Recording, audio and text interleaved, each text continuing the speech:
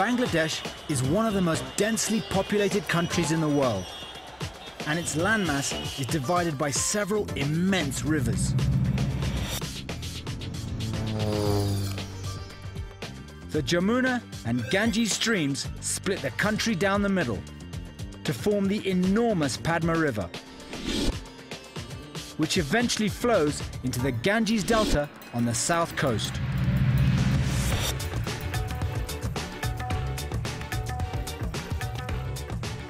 Bangladeshis have two main delicacies, rice and fish, and both form an invaluable part of the country's economy.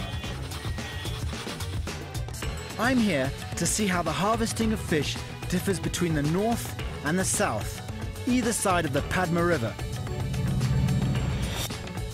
My journey starts in the northern farmland in the Mymensingh district, some 120 kilometers from the country's capital, Dhaka. And already I feel right at home with Bangladesh's favorite sport, cricket.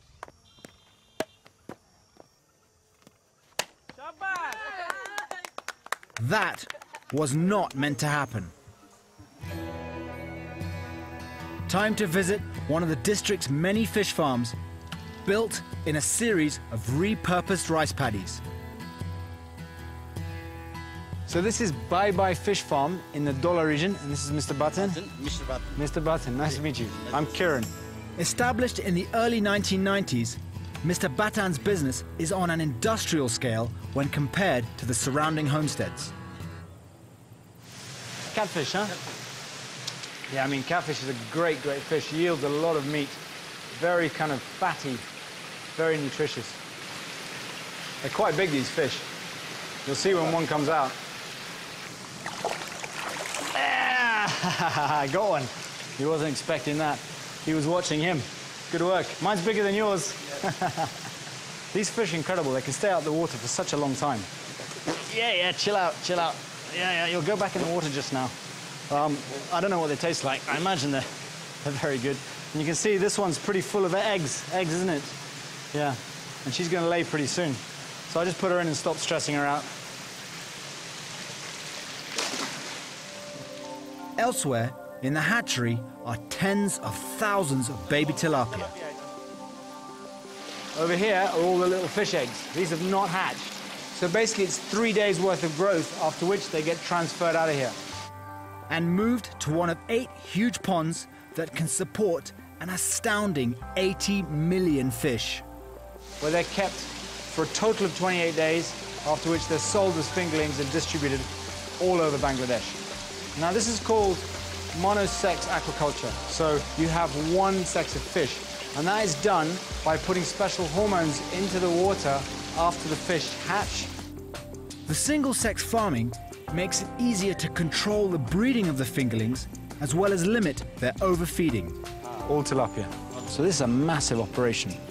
Absolutely staggering how big it is. Mr. Button, you were given an award by the Prime Minister, weren't you? Prime Minister. What was your award for? Gold medal. Gold medal. Huh. So basically, Mr. Button was given a gold medal award for the best monosex tilapia, the best quality of monosex tilapia in the whole of Bangladesh. So, I mean, you know, you're looking at the pedigree here. After 28 days, the fingerlings are weighed at 10 grams each and sold per kilo for the equivalent of $2 US. These are distributed across the country in 2 different ways.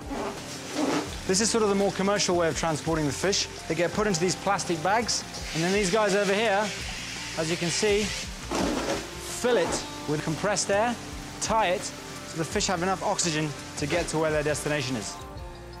The other way is to strap 2 20-kilogram pots filled with babies and water and carry them very carefully over your shoulder. Wow. This takes an incredible amount of skill. If you lose your cargo, you've lost all your money.